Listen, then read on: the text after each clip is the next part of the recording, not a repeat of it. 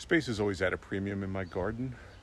The space is only about 15 by 20 feet wide, and I grow in raised beds with wide paths in between them. So I've been trying to grow in containers as much as I can. And this year I tried growing kohlrabi in containers. Did it work?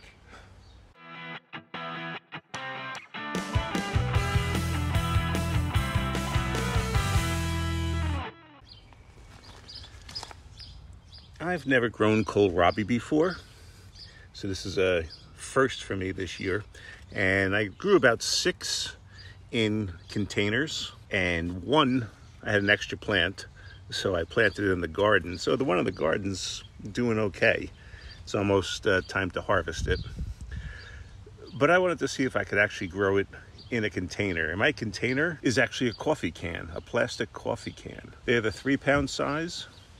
And it looked like it had enough space for roots and a plant to grow, particularly since the kohlrabi bulb grows above the ground, not in the ground. I thought it could work. Let's see how it did. The kohlrabi was planted all in the same containers, same size containers. They all got the exact same soil. They had the exact same amendments in it, basically blood meal and bone meal. They all got the same nutritional care afterwards. I would water once a week with a fish emulsion, the 511 fish emulsion, and the 0-10-10 Moorbloom fertilizer. So they all got the same fertilizer schedule, all growing in the same location, and yet we got wildly different results. On this end, we got this one here, which is probably the largest one of the bunch. And then they start getting a little progressively smaller as we go down. Now these right here are probably all ready to be harvested. They say somewhere between 2 inches and 4 inches in diameter is a good time to harvest them. So they're probably all in that range. But the last 2, again, all grown in the same spot. This one only recently started forming a bulb, and this one has yet to form a bulb. And I think if you compare it to the one that's planted in the garden, the one in the garden is actually much larger, even though it also was planted at the same time and got the same fertilizer regimen. So I'm going to say it looks like you can grow them in a container, but it could be being able to spread out their roots and pull up whatever nutrients they can from the ground itself. Just might sustain them better. But if you're short on space, growing them in containers is a possibility. Now, as I said, I've never grown kohlrabi before. I've never even eaten kohlrabi before, so I don't know what to expect. But it was one of those vegetables that a lot of gardeners seem to grow. So I was like, I need to grow that too. So I'm going to harvest these 4 here and the one in the garden. And let's see what we got. When I harvest plants, I do like to leave their roots in the ground to continue feeding the soil as they decompose. So that's what I'm going to do here. If I can, I'm going to cut off some of the lower leaves around it. I understand the leaves are also edible, but I'm going to feed these to my chickens. Jeez.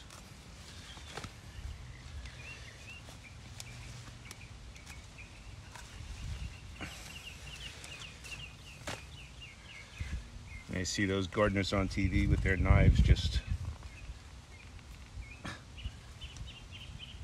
cutting them off, but I got my clippers, I'm going to use them. So just cut off all these lower leaves.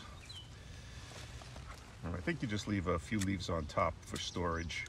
And what I read was they'll keep in the refrigerator for a couple of weeks. So I guess we'll just take these big leaves off and we'll leave those on top like that. Looks like it was maybe being attacked by some slugs at some time, and it does look like it might have split from watering. So we'll have to see what it looks like when I cut it open inside. But otherwise, a decent looking, whoa, that's been hollowed out. I'm not sure whether this is actually going to be any good to eat. So again, we'll see what happens when I end up cutting this open. Let's go harvest the others. So just as I did with the in-ground one, I'll start off cutting off these lower leaves just to make it easier to get to the roots to cut it off.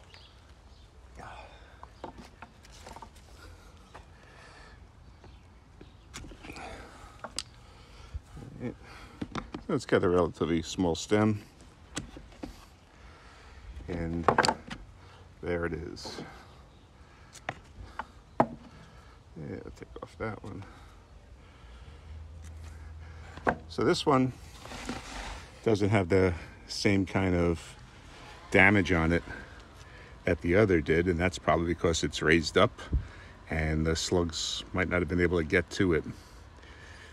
But size difference, as you can see, this is one of the bigger ones of the one in the pots, and it's about half the size of the one that's in the ground. Let's get the others.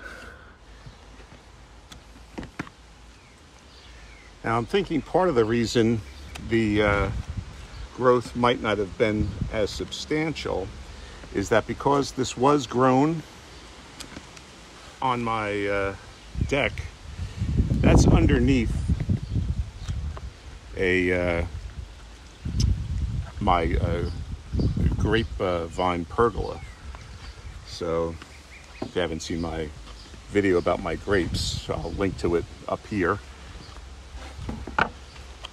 This one grew pretty close to the ground. There we go. So as I said, this was about the same size as the other one. A little bit smaller, and they get progressively smaller from here, and about half the size of the in-ground grown one. Now if you see some white speckles on the leaves and stuff, that's not a fungus or anything like that. That's actually the Bordeaux mixture that I spray on my grapes. It's perfectly fine to spray it on vegetables as well. And so I actually don't spray it onto these, it just catches the overspray. And the Bordeaux mixture is to prevent funguses from spreading on the grapes, and so it can't hurt with this. Probably have more of a concern about the cabbage leaves, since these are brassicas as well. The cabbage moth,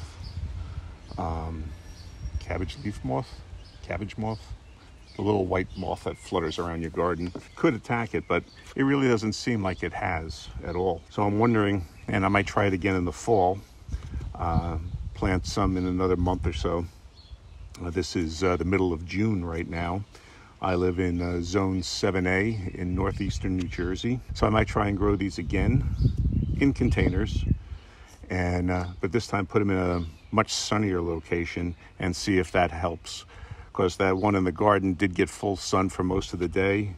These were shaded for a part of the day, so more so than perhaps growing in a container, the shade might have inhibited their growth. And this is the last one I'll be harvesting today. It's the smallest of the 5, depending on how you look at it.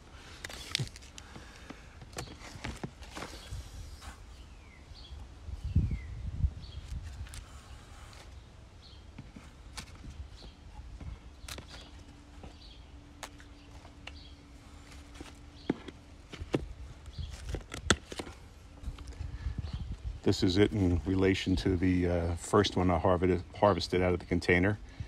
So it's about 2/3 the size of this one, I'd say.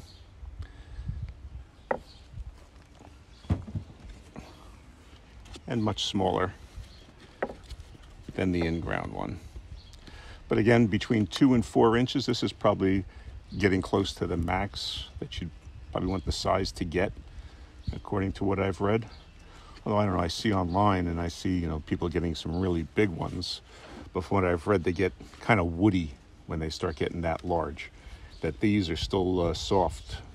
I guess particularly this size, the smaller one, they'll still be tender to eat.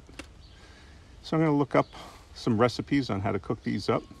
I'm interested in seeing if I even like them. That'll determine whether or not I grow any in the fall. But otherwise, not a bad little harvest. It was, as I said, because I'm space constrained, and I've been trying to grow more in containers.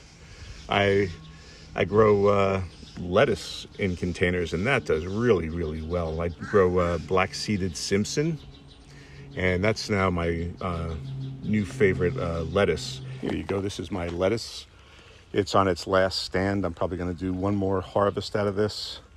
You can see it's flagging. These are just like small bus buckets. I grow 6 plants in each one. Might be slightly crowded, but it's worked well. Each week I just come along and harvest leaves off of it. The leaves are very tender and really good to eat. Thank you for watching. See you in the next video.